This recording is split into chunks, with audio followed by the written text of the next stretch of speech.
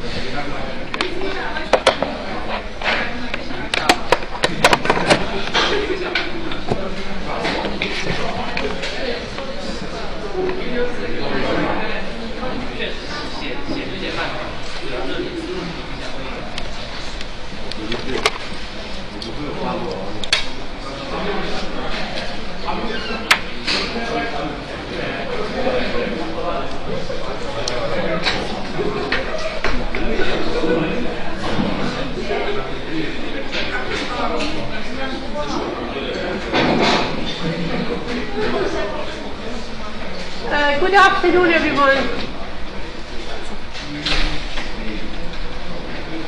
Do you still require the computer to be connected or the phone now? Have the password? Yes, thank you. Good afternoon, everyone. I'm sorry for the delay.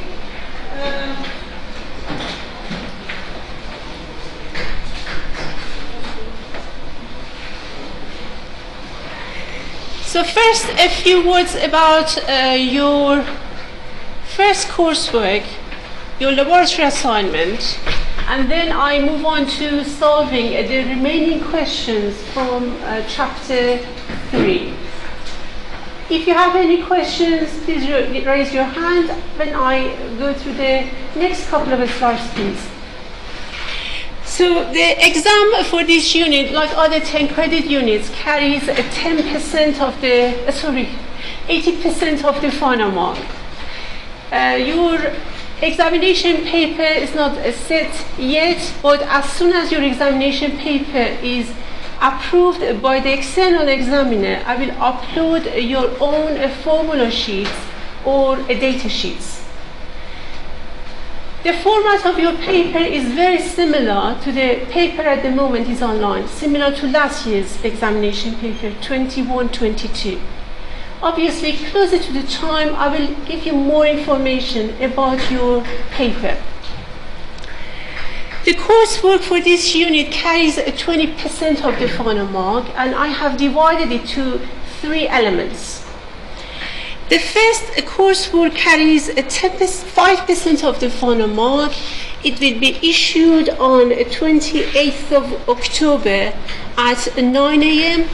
and the submission deadline is at 6 p.m. 11th of November. So you almost have 2 weeks to complete it. It includes 2 questions. The questions are alternative versions of the examples I solved for you during the lectures. There's nothing complicated about it. You don't need 2 weeks to complete the coursework. However, because it's concurrent with the other units you're doing at the moment, and obviously you're doing some coursework for them, so I've given you 2 weeks. So at 6 p.m. on 11th of November, the portal for submission will be closed. So no late submissions will be accepted. If you have any mitigating circumstances that you cannot contribute to the group activity, then you submit a form to the mitigating circumstances panel, or the welfare officer will deal with it. If your case is approved, then this 5% will be discounted from the overall mark of your unit. As I said, this is provided you have evidence, you have a proper reason for not doing this element of the course. You can submit your solution as a handwritten version of your solution. You can submit it online, and I uploaded some information how you can convert your handwritten solution to PDF format. If if you decide to type it, absolutely fine, but you need to include the whole solution. So if you just type an equation and you write only the answer, you will hardly get any mark for it. So I'm quite happy for you to just upload your handwritten solution and make sure it is neat for me to read it. And as I said, I repeat, if you want to type your solutions, you have to do it the way you do handwritten solutions.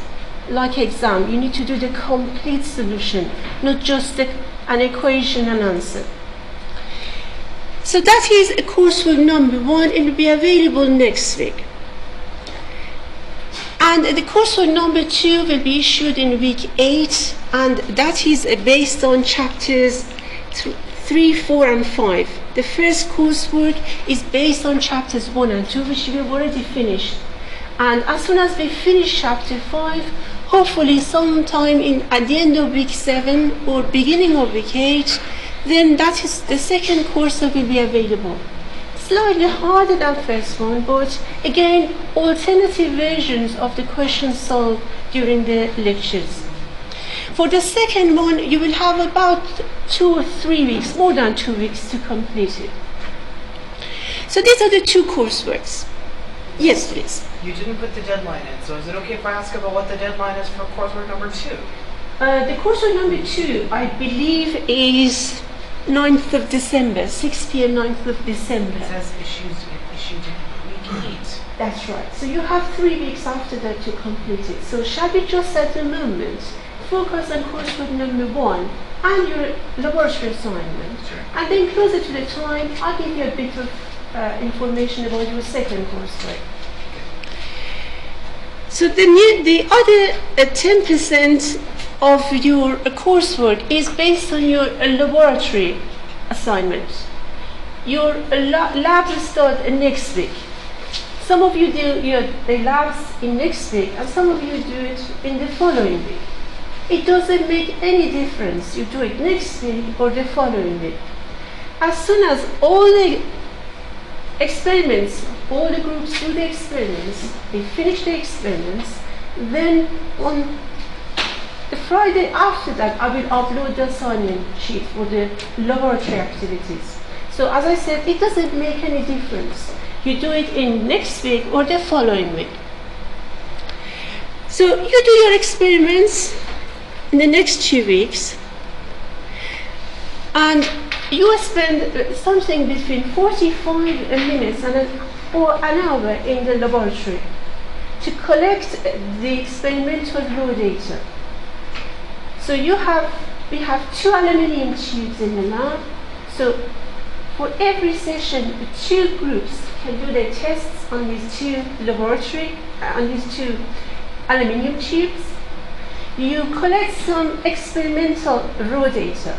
They include tip measurement, tip deflection measurements of the tube, and also some strain measurements. So some digital gauges are attached to the tube at one end. So using those digital gauges, you measure the deflections, and then some strain gauges are attached to the tube. Then they're connected to the computer using the LabVIEW software. You get those strain measurements for different loading conditions. So this is what we call experimental raw data. So I will give you, I think it's already online, you've got a results sheet. You write down your experimental raw data, and you submit it at the end of the session. You take a picture of it and you submit it at the end of the session. Then, using those data, you fill in another document, Word document, which is online at the moment. You transfer those experimental raw data to that document. You make a PDF file, and then you submit it by 6 p.m. on the day of your experiment. So this is what we call experimental raw data. They don't mean anything until you start analyzing them. So students in the past used to spend another 2.5 hours during the lab session to do the analytical and experimental analysis. But because of COVID from last year, this has been changed. So the analysis part will be done by yourself in your own time. So you get your experimental raw data, you do some analysis on your experimental raw data, we call it experimental analysis, and then you do some analytical analysis based on the equations which you've got, or you've learned, or you will have learned during the lectures. Because by the time you get the assignment sheet, there's a possibility you have not have covered all the equations.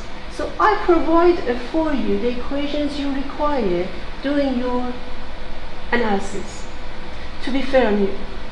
So you will have the equations, but some of the theories will be covered by week 8 or week 9. So you will have the equations, you have the assignment sheets in 2 weeks' time, you start doing the analysis, and you submit it, I believe, by Thursday, 30th of November. The assignment sheets, there are 6, 7, 8 pages that you need to fill in. It includes tables, graphs, some analysis, and so on. So I say the experimental activity has been divided to 2 parts. The first part is the collection of experimental raw data, which you do in the next couple of weeks. And then you do the analysis, experimental analysis, and analytical analysis, and you complete the assignment sheets. That is called a part 2 of your laboratory assignment. Now, as I said earlier, we only have 2 tubes. So we could have only 2 groups at a time to do the experiments. However, some students, for them, it takes only 30 minutes to finish the experiments. Some students take an hour.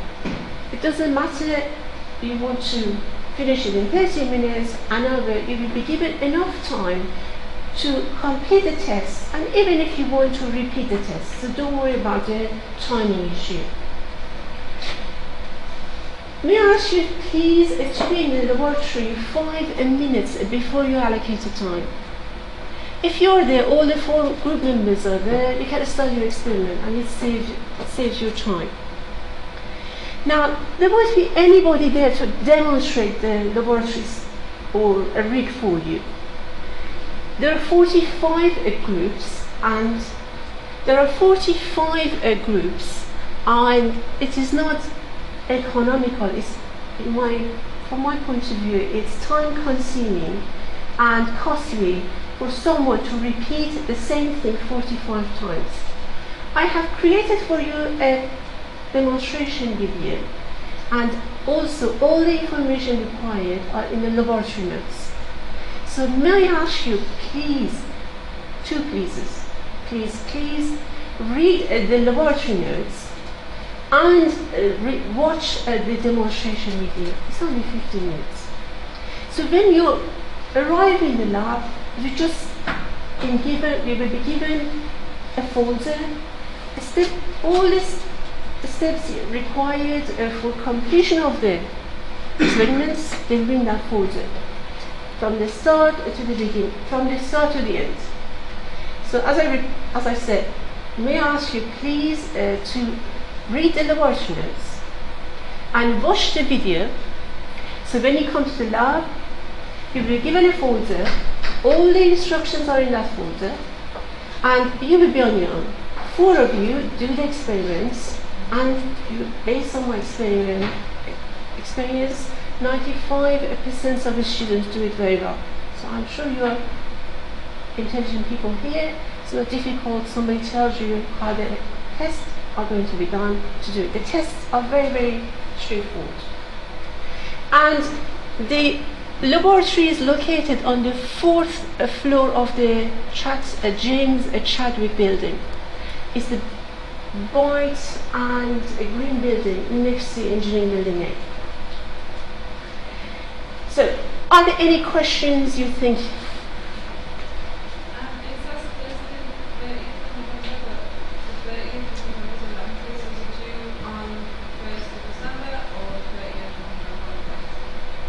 Would you say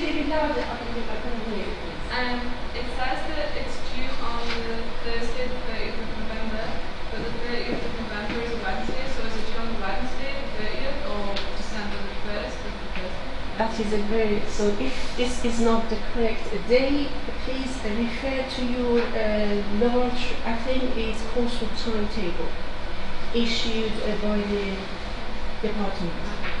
I gave them the timetable. I believe the 30th of November is correct. Oh, yeah. It could be, so it could be the Yes, Wednesday. yes, Wednesday. Oh, so the 30th of November is correct, so the day, thank you very much for that. Any other questions? That was a good point. Any other questions?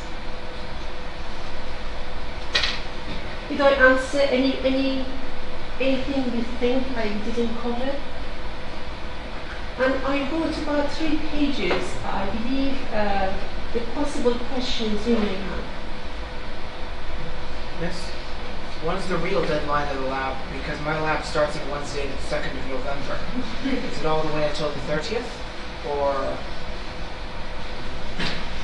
So I repeat, all of you do your laboratory sessions next week and the week after.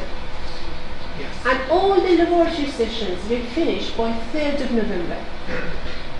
On 4th of so, and you submit your experimental raw data on the day of your experiments. The laboratory assignment sheets must be submitted by Wednesday, 30th of November. So all of you have almost 3 weeks to complete your assignment sheets for the laboratory activity. Does it answer the question? Yes. Thank you. Any other questions? Okay. And each assignment you do, you've got a submission portal. At the moment, you have a sort of, if you go to the group that has been created for you on Blackboard, you've got at the bottom, you've got a submission portal for your experimental raw data. So if you've done your experiments today and the submission deadline is 6 p.m. today, the portal will close at that time and you cannot submit your work anymore. So other coursework the same. As soon as the coursework is set, then closer to the submission deadline, you will have a portal for submission. Similar to what you see at the moment here. Any question in regard to this? It doesn't make any difference who submits the work. I cannot see who submitted it. I only see that the group has submitted the work. Yes, please. Is the experiment, is the practical work, is it in groups? Or? Everything is a group. So we do a group submission? Yes. You do a group submission, everything is group. Yes. Even the coursework? Everything you do, yes. As I said, you only have, the submission portal is for a group. I don't see who submitted it. I see group, say, group 40 has submitted it, group 50 has, we don't have to do this yet, group 30 has submitted the work. Any other questions? Okay. Now, I started and finished chapter 2 last week. I started chapter 3 on Monday. I believe one of the slides, I was half through slide 15, that I noticed that it was 5 minutes to the time, so that slide has not been recorded. So what I do, I briefly go through the materials and cover very briefly the most important parts of it, and solve some of the questions which are remaining from chapter 3. So for a rectangular section with the width of B and the height of H, the centroid, we know that the centroid of this section is X and Y are called a central axis. They pass the center of gravity of the section or centroid of the section. And I showed you that the second moment of area, which we use a capital R to show it, with respect to the x-axis for this section is equal to 1/12 BH cubed, and with respect to the y-axis is equal to 1/12 b cubed h. If I want to find the second moment of area of this section with respect to other axes which are parallel to the central axis, then I need to use a parallel axis theory. The second moment of area, for example, for this section with respect to capital X axis is equal to the second moment of area with respect to the central axis X plus the area of the rectangle plus multiplied up by the square of the perpendicular distance between the two axes. The second moment of area with respect to the capital y-axis is equal to the second moment of area of the section with respect to little y plus the area multiplied by the square of the perpendicular distance of the two axes. If you're analyzing a thin wall section, and that is slide number 12, we just use the same equations as we do for solid sections or thin wall sections. The only difference is because the section is very thin, we can make some approximation. And there's a huge section in the aircraft structures, the book by Maxson, aircraft structures book by Maxson, for analysis of thin wall sections. So when the section is thin, in calculation of the second moment of area, we ignore the higher power of t squared, t cubed, and so on. We do not show it like a thick wall section. We show it with the mid-shell or mid-line of the walls of the section. So we just show it by a line similar to the one I've drawn it for you here. And again, when we are calculating the second moment of area, we ignore the overlap of the material. It looks as if we've got a panel, a sheet, which is folded at different locations. So we ignore, we have overlap of the material at the corners. Now before we move on to slide 15, which is slightly harder, I would like us to solve a question number 1D. Now at the end of this section, I've given you the cross sections of different beams, thick, thin, and I also given you a table showing you the position of the centroid of each section and the second moment of area of each section.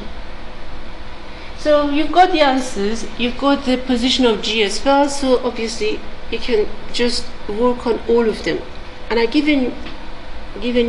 give you the solution, or I've already given you some of the solutions as much as I can.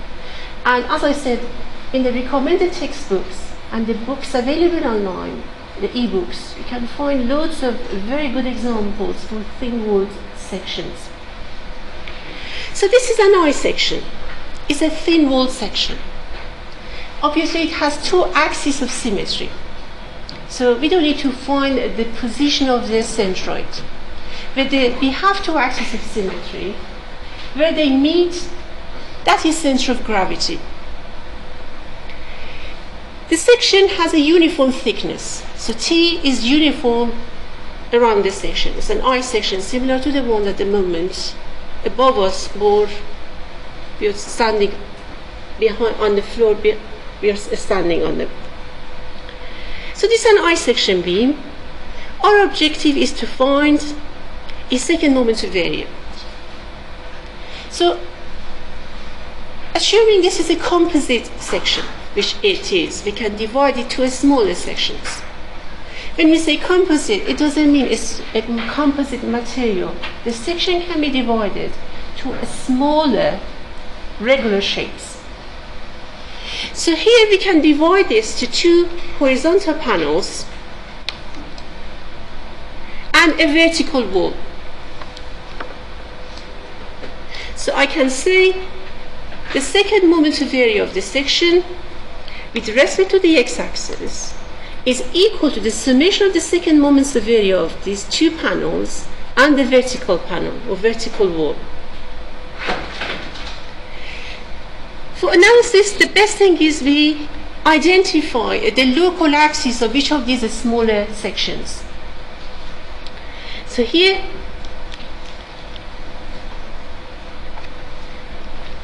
the green dots are the central gravities of each of those smaller shapes or smaller sections, the top panel, the bottom panel, and the vertical panel. So I start with the top panel. Ix of the top panel with respect to its own local axis. Actually, I started with the vertical one. So for the vertical one, the local axis and the global axis are the same.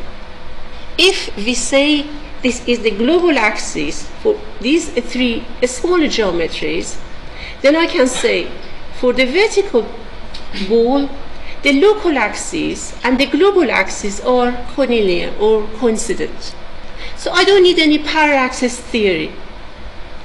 So for the vertical one, the width is equal to t, the height is equal to 2a, so therefore I can say 1/12 bh cubed, that is the vertical wall. I don't need any para-axis theory. Now I move on to the top panel and the bottom panel. The width of the top panel is 2a. So for the top panel, with respect to its own local axis, is equal to 1/12 b, which is 2a. Yes, please. Wait, so if the two coordinate systems, local and global, are coincident, they're also called Cornelian? No, collinear means if collinear. Collinear means when two lines are located in the same direction, we call them collinear. Oh yeah, just misheard it. So for the top panel, the width is 2a, the height is t. So we have 1/12 bh cubed. B is equal to 2a, height is equal to t. But because the top panel is offset from the x-axis, therefore we need para-axis theory. So I say, with respect to its own axis, is equal to 1/12 2at cubed plus 2at, which is the area of this top panel, multiplied by this square of this perpendicular distance, which is a squared. Now the top panel and bottom panels, both of them are located with the same distance from G, or axis X. Therefore, if I find for one of them the value of Ix, I just multiply it by 2.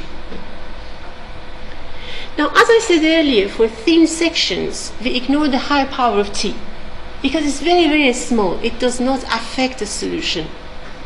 So therefore, I can say, in this case, this term can be ignored. So the answer is equal to 4.67 a cubed t. So that is for Ix. Now we move on to Iy. Now if you look at the y-axis for the top panel, y-axis for the bottom panel, and y-axis for the vertical panel, they're all collinear. They're all in the same direction. Therefore, we don't need any para-axis theory for the Iy value.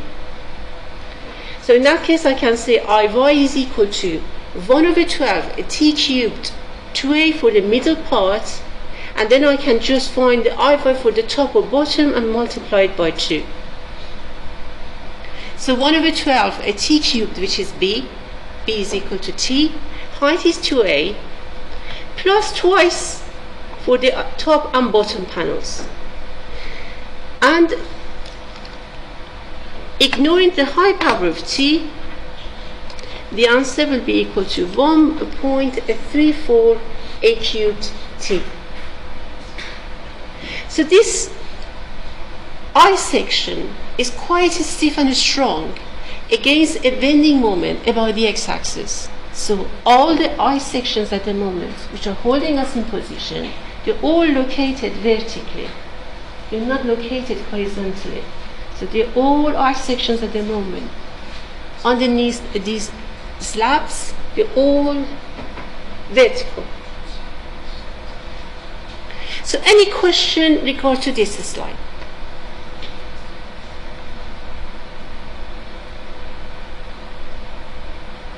Yes, please.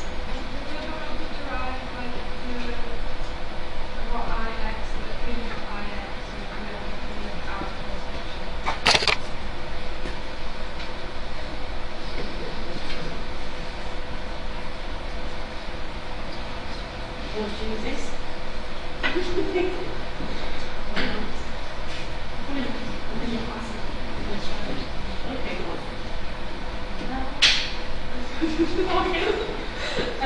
You can do a test like 1, 2, 3.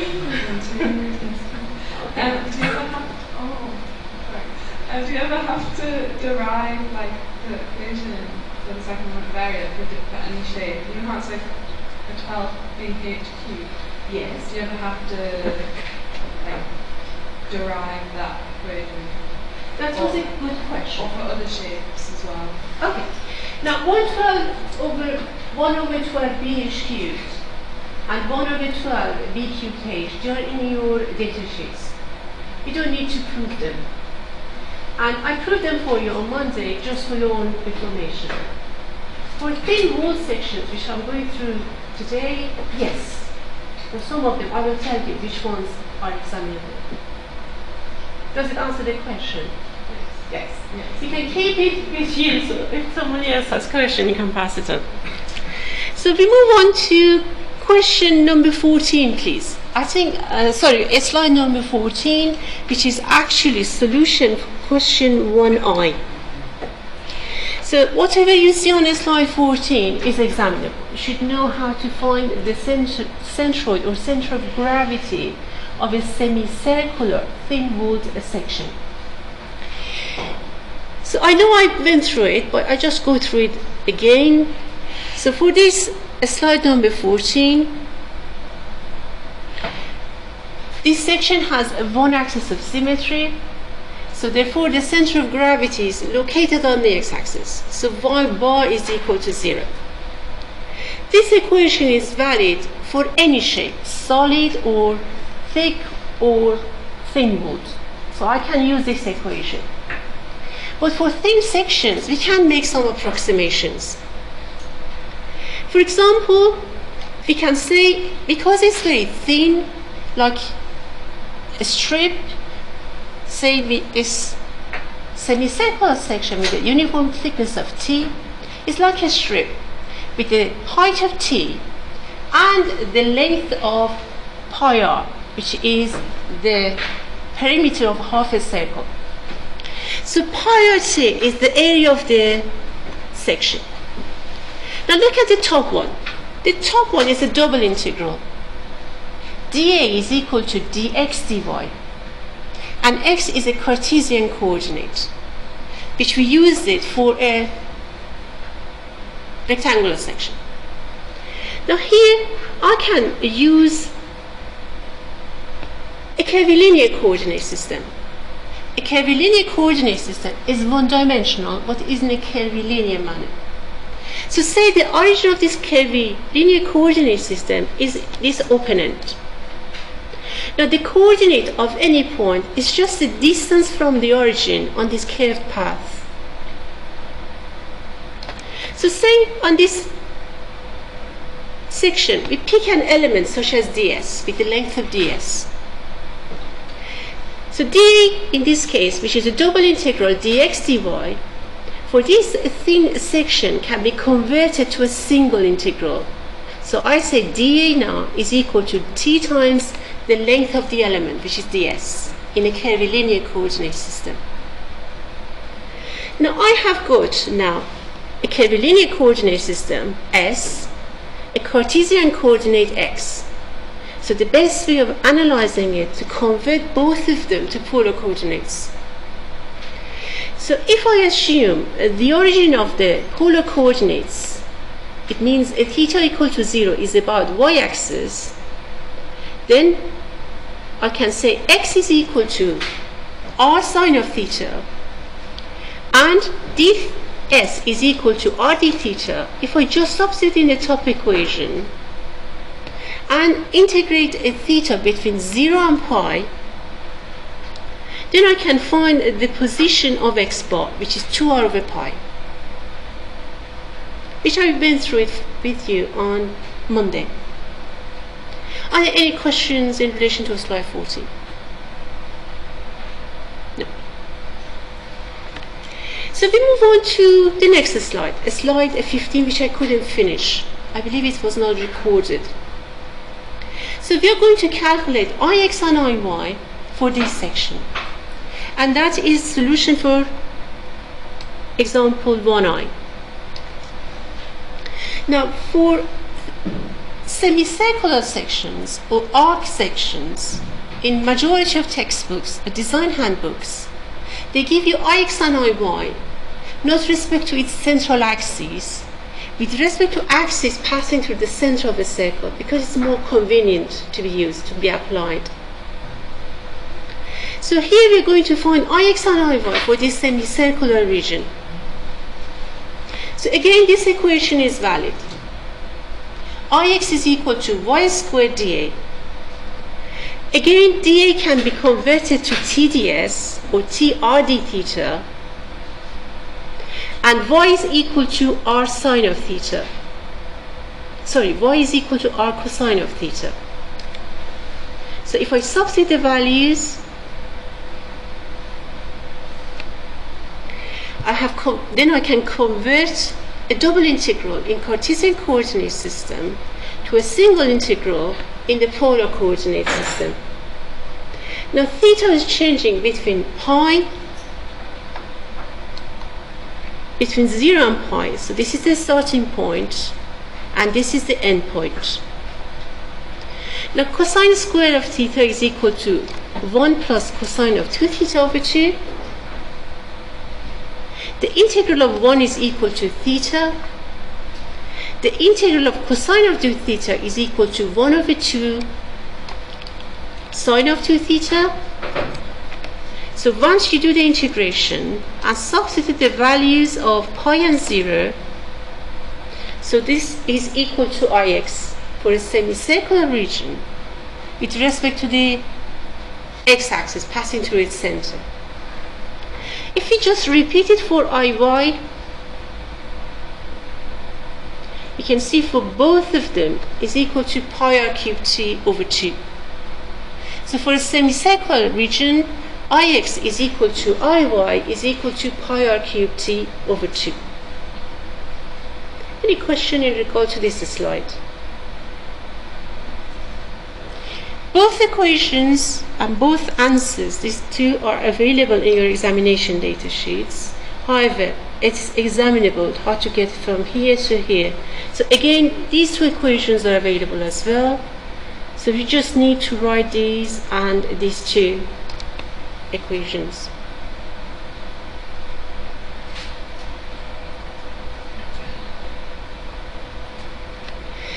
Now we move on to a thin-walled tube.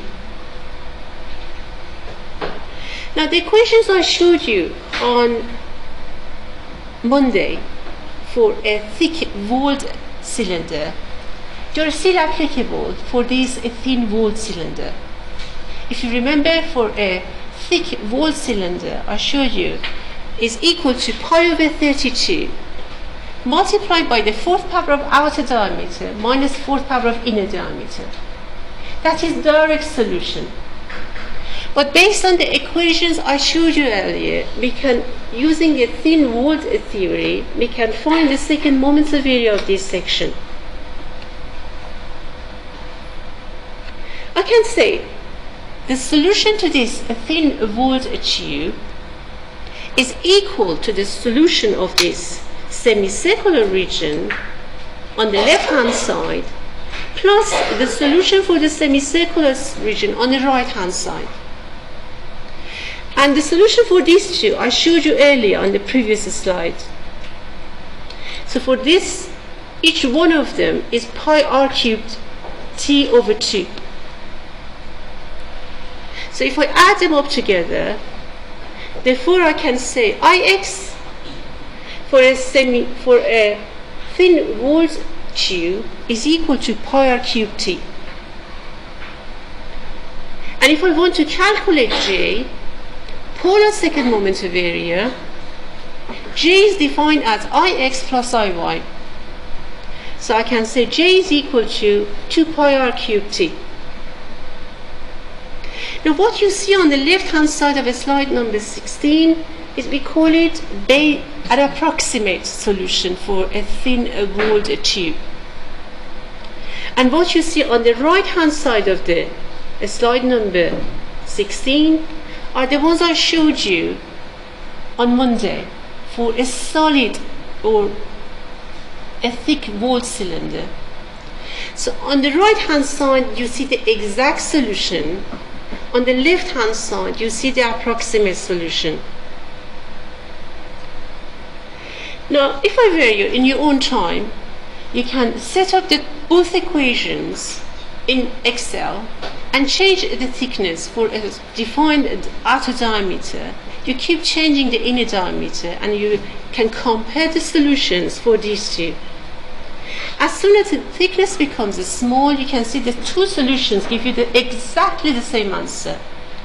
But for a solid section, thick walled section, obviously, the right hand one just gives you the right solution, not the left hand one. For a thin section, if the thickness in comparison with the diameter is very, very small, then the two solutions are almost identical. Any questions in regard to this slide? Yes, please. Just a refresh of the memory of how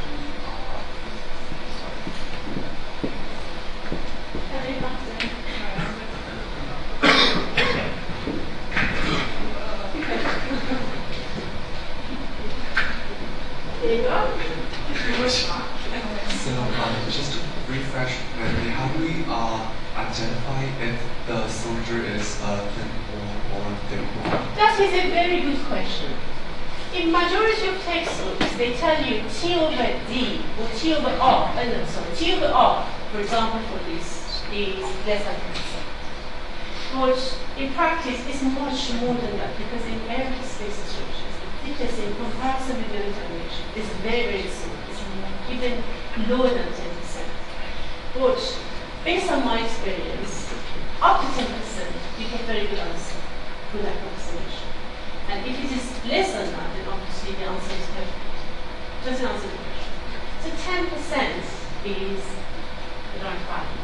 So keep it to yourself until somebody else asks the question. Okay, so we move on to the next slide.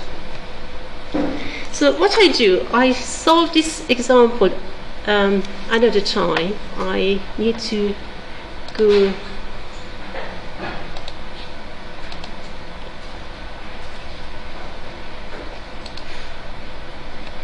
Now say we've got an arc.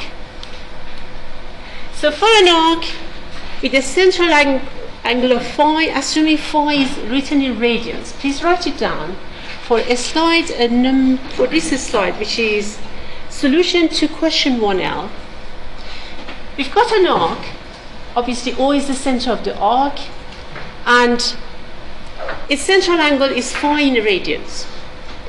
For this example, we would like to find the position of its centroid and also its second moments of area with respect to x and y axis passing through the center. We do exactly what we did with the semicircular region. The only difference is we change the limits of the integral. So whatever I'm showing you here is exactly the same as what I showed you on the slides 14 and 15. There's no difference. The only difference is the limits of the integral.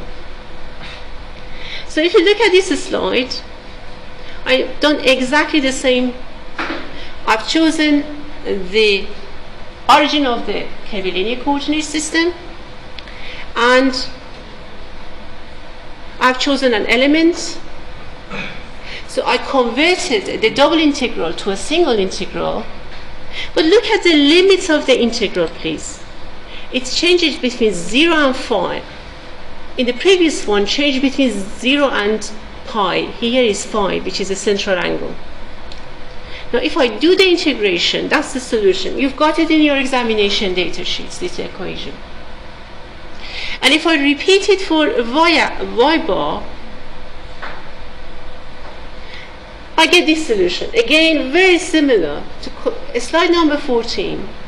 Only the limits are different. The limits are not 0 and pi anymore, are 0 and phi. And similarly, if I do it for you, for Ix and Iy, the procedure is exactly the same. Look at the limits of the integrals. The only difference is we've changed the limits of the integral. So you have these two equations in your examination data sheets, and you can use them for any value of phi when phi changes between 0 and pi. So if you've got the fuselage section, which is the last question of this chapter, then you have to use it twice. You have to divide the fuselage to 2 bits, and then you find its second moments of area. So could you please write down next to these equations, they're applicable, provided phi changes between 0 and 180 degrees. So if the angle is more than that, you have to divide the section to 2 parts to find the second moments of area of the section.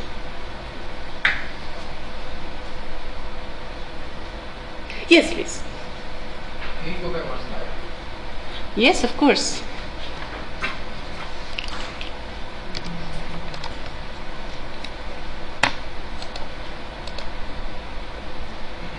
Ooh, not this one.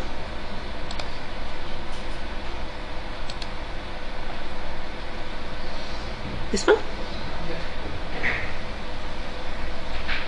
Thank you. Okay. And did you take a picture of this one as well? Okay. Okay. Can I ask? Yes.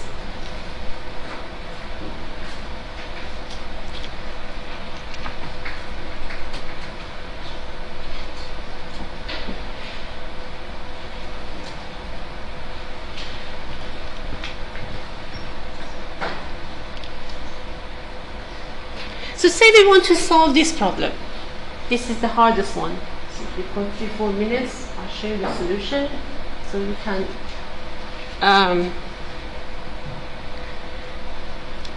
do it yourself as well. So we've got a fuselage section. The thickness is not uniform.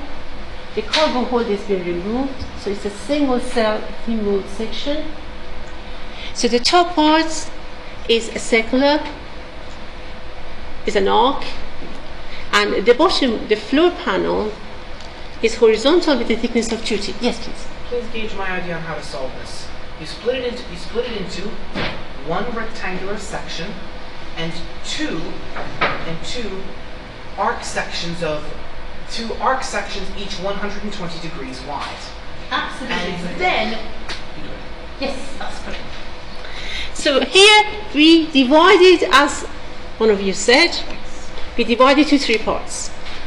Now, I haven't calculated G for you here. I wish you to do it. But if you find the position of G for this fuselage section is located very, very close to point O. And that is the solution. That is, so if you just follow the same procedure I used for you for the other sections on Monday, you can find the center of gravity of this fuselage section. You can see X bar obviously is equal to 0 because it has one axis of symmetry. And you can see that Y bar is almost 0. It means the center of gravity is located exactly at point O. Now for finding Ix and Iy with respect to axis passing through X and Y, here I've divided it into 3 parts, as one of you said. So this is less than 180 degrees. This is less than 180 degrees. And the floor panel with the thickness of 2T is at the bottom here. So if you look at it, I have drawn for you X and Y for all 3 of them. So the solution of this is equal to the summation of the solution of these 3. So I've added them up. How did you get half a radius? Say it again, please. How did you get half a radius for the height? 0.51.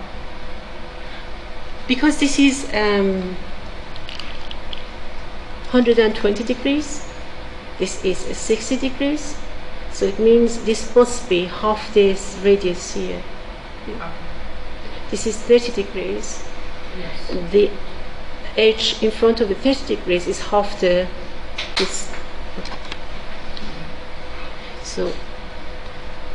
So I'm now allowed to use these 2 equations because both of them have angles below 180 degrees.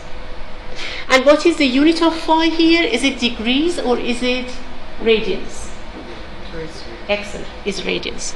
So if I'm using this equation, a couple of students every year, they put, say, 120 degrees in this equation, which is not correct. So phi is in radians, not in degrees. So that is the solution.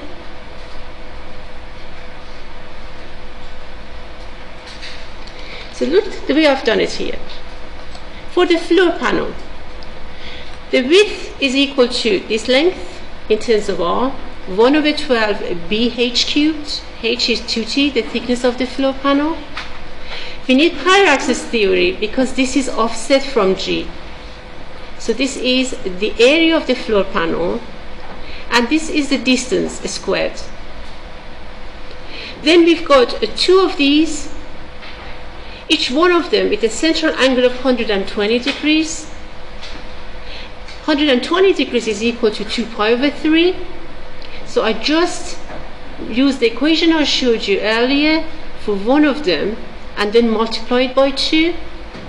And for Iy, this is y is the axis of symmetry for the top section and the bottom section. So we don't need any polar axis theory for it. So we can just use it at 1 over 12 b cubed by h plus twice. I do it for one of them and multiply it by 2. And high power of t is ignored, so this is almost equal to 0. So that is Ix and that is Iy.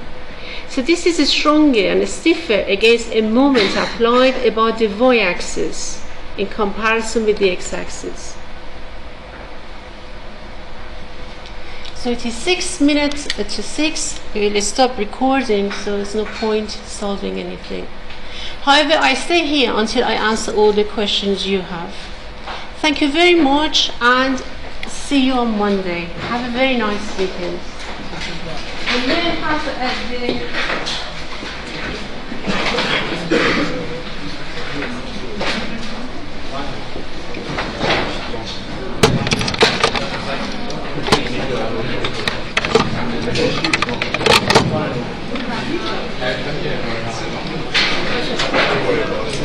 yes.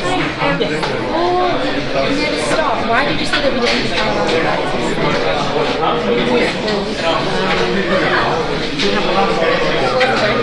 yeah.